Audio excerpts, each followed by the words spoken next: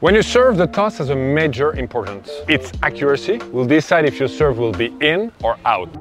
First, you have to look at the toss through three different parameters: the height, the depth, and the laterality. Second, a good toss has to be consistent. If your toss is not, you won't have a good percentage of first serves, and during key moments when there will be pressure, you won't be able to deliver what you need. The height is essential because it impacts the timing of the serve. And if the toss is too low, you'll have to rush your movement and you'll not be able to contact the ball with the necessary acceleration from the racket head. So your toss has to be adapted to your rhythm and not to impose your rhythm. To find the right toss, hit your serve without a ball and count 3. 1 is the toss, 2 is the trophy position, and 3 is the contact point with the ball. Repeat this as many times as you need until the rhythm is totally clear for you. Then you can toss in a way that you can keep the same rhythm as without the ball. Try this out and give me some feedback in the comments about what worked best for you.